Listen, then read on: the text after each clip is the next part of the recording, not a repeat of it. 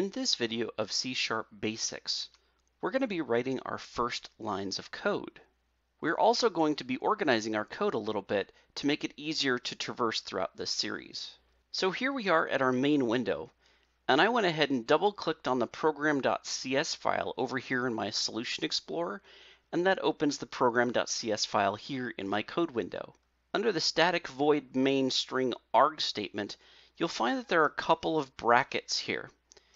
In between these brackets, we're going to type something. What we're going to write here is console.writeLine and console.readLine with a few different things included. So let's go ahead and start off with capital C, O-N, and as you see, as I'm typing the word console, we get some IntelliSense. This is Visual Studio's little helper to tell us that what it thinks what we're trying to type and make things go a little bit faster for us.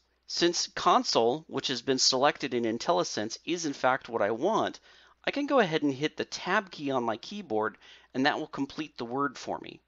Notice that console is capitalized. C# does distinguish between lowercase and uppercase for all things. So if there was another class object or method or property that started with a lowercase c for console, then it would detect it as a completely different entity than the one that I'm trying to type here. So after I type console, I'm going to type the period. And you'll see that once I hit period, once again, the IntelliSense thinks that it knows what it is that I want to type. Here it thinks, at least for right now, that I might be wanting to do readline. But in fact, I want to do writeLine. And writeLine, once again, starts with a capital W. Now that I've typed a capital W, once again, IntelliSense thinks that it knows what I want to type. And sure enough, it's selected writeLine. So all I've typed is the capital letter W, and now I can hit the Tab key, and it completes the word writeLine for me. One thing also to notice about writeLine is that writeLine is actually two words conjoined together with no spaces. So W-R-I-T-E-L-I-N-E, with the first letter of each word being capitalized. In coding circles, this is known as Pascal case, where the first letter of each word is capitalized. It's a good thing to know about this Pascal casing, because later on when we write more complex things, we're going to want to name those things using the same Pascal casing. So after writeLine, I'm going to go ahead and use the parentheses. And you can see Microsoft Visual Studio already puts the ending parenthesis for me. I didn't have to type that.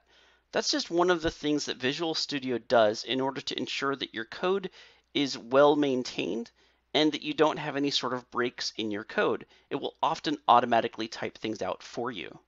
Inside of these parentheses, we're going to put some quotation marks. And once again, you can see Visual Studio adds the end quotation mark. I only typed one quotation mark, and it went ahead and added the second. Inside of these quotation marks, this is something that we call a string value. And we will be talking about what string values are and other different types of values. But for right now, all you need to know is that this is just going to be some text that we want to display to the user. And that text that we want to display to the user is going to be hello world. And I'm going to go ahead and even put an exclamation point at the end because we're really excited about this. So after my console.writeLine hello world, there's one last thing we need to do. At the very end of the statement, we need to actually tell C# that this is the end of a statement. And you do so by typing a semicolon. And you'll see that the red squiggly lines go away. If I take the semicolon out of here again, the red squiggly lines should reappear. A red squiggly means that Visual Studio has detected there is something wrong in the syntax of what you've typed.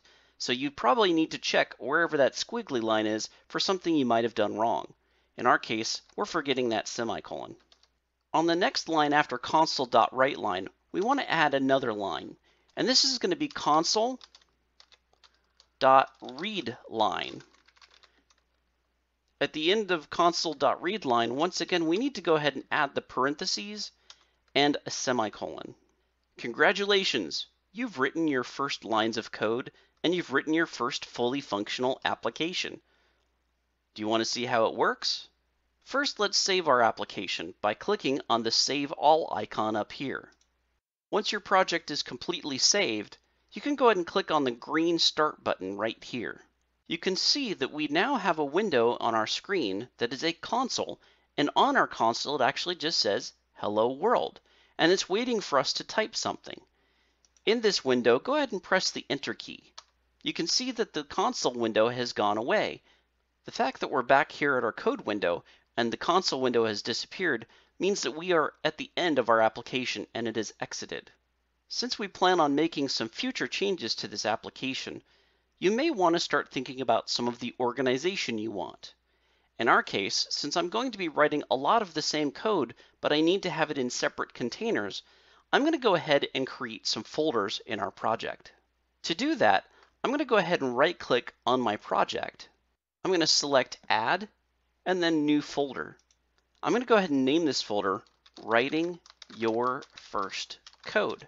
Now I'm just going to drag and drop the program.cs file into my new folder. You can see that program.cs has now been moved to within the Writing Your First Code folder.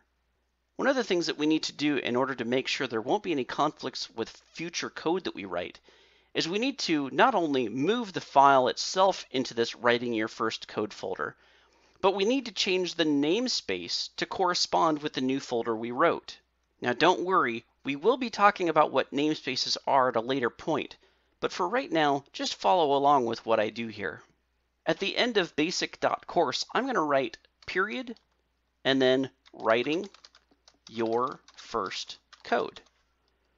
Notice that Writing Your First Code is identical to the way that I've named the folder. You can see that this makes it easier for me to understand at a later point where this program file is actually being located. I can look at the namespace section and see that basic.course is the name of my project, while Writing Your First Code is the name of the folder that the program file is in. This is one of the basic ways that you can help organize your code and make it easier to find the parts of your code that you're looking for at a later time. Since we changed the namespace to basic.course.writingyourfirstcode, we're going to have to also indicate to the application that this is the new location of where we want our program to start from. So we're going to need to go into our Projects Properties page by going to the Properties section of our context menu, and then up in the Application section, our startup object needs to be changed to basic.course.writingyourfirstcode.program. Now that we've got that in place, we can go ahead and save all and then run our application again. As long as you've done everything as I just showed you, you should see the Hello World application running again. We can go ahead and click and hit the Enter key inside of this console window, and that will close and exit out of the application and bring us back to our Visual Studio window.